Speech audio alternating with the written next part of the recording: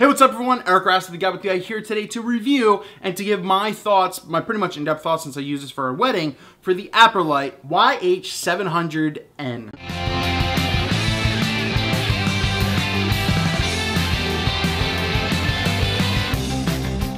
So you may have seen this is basically around the time where a lot of YouTubers are getting out, they're testing, and they're really seeing this Aperlite Flash product. You know, you may have never heard about them, but as I said, it's really kind of coming up now, especially with a lot of the third-party flashes really taking a hold of the flash photography game from the, the bigger Nikons and Canons, because they're super expensive. Great quality, don't get me wrong, but they're super expensive, but you can get products like this and other third-party ones for under $100, $150, and that's what separates a lot of these from the higher-end ones, is because it's essentially a lot of the same quality for a fraction of the price for the amateur, hobbyist, or professional photographer. So Aperlite reached out to me and they wanted me to test the YH700N, which is this unit right here. I'll show you a bunch of close-ups, obviously, as I'm talking about that, to really go over it, express my thoughts, and, what are some things that could be improved and everything like that.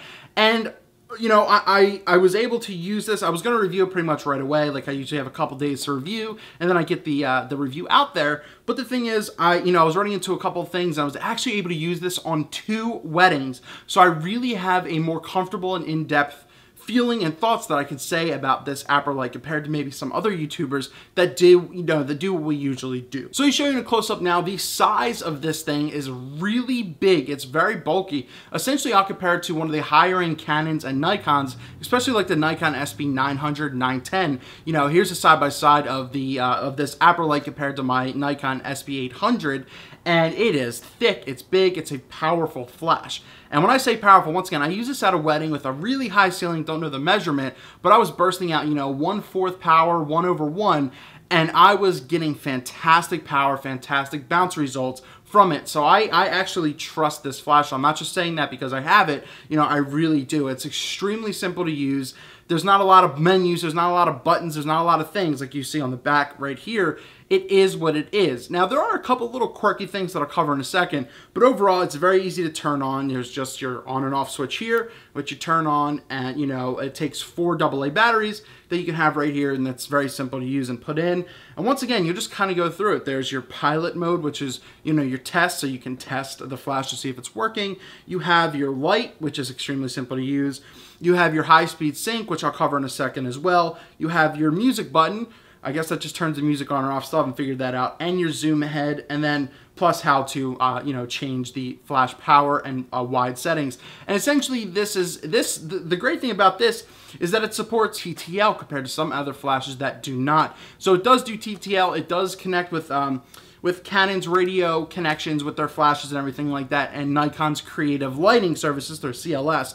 So this is a robust, flash, but a lot of other ones out there do it as well, but some don't more than other brands, and Aperlite actually does. You get your typical settings, your 1:1 full power up to 1/128th, which is your little fill flash, a little dink, and you also get your 24 to, I think, 105, I think this does, for your zoom head, and 16 millimeters when you actually pull out the wide angle diffuser, which is right here, and I'm going to pull that out. Right here, and this is what you get, and you get your little flash card. So for under $100, I think I didn't mention the price.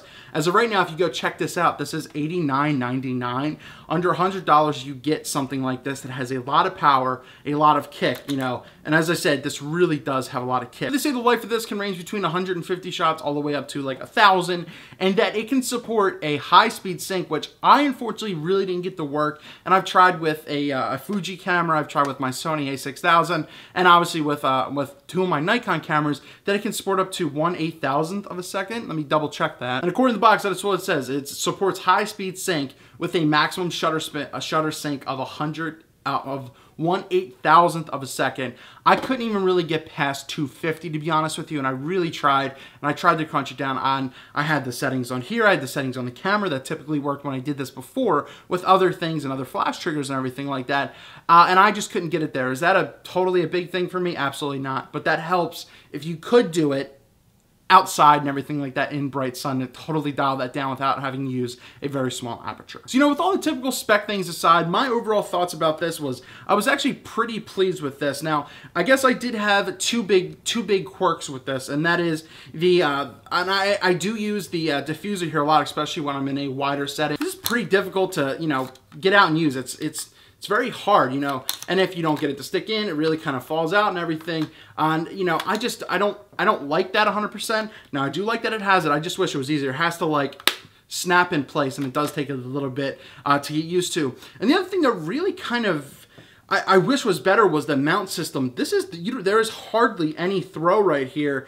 to get from locked to unlocked, and it is very, very hard to actually get my fingers in it and to even use it on a small trigger, and especially on my camera. So I wish that there was a little bit more throw in regards to how you would mount this, but I guess that's a minimal thing, but it actually means a lot to me because I just want to be able to do it comfortably. But overall, is this a deal breaker? Absolutely not. I think for around $100, you can't ask for anything more. And this does give you a, you know, the high-end features of a $400, $500 flash for under $100. So as a wedding photographer, I do approve of this, and I really did think that it performed very well. And also another thing, I found going above 1/8, 1/4 power, that it would be like almost a 4 or 5 second recharge time. So, you know, it claims like 3 seconds, and I say it's a little bit more. So if you want to shoot fast, this might not be the best thing for you, but if you're doing normal stuff, if you're not doing high speed sync and all that kind of stuff, this is an easy flash that I could totally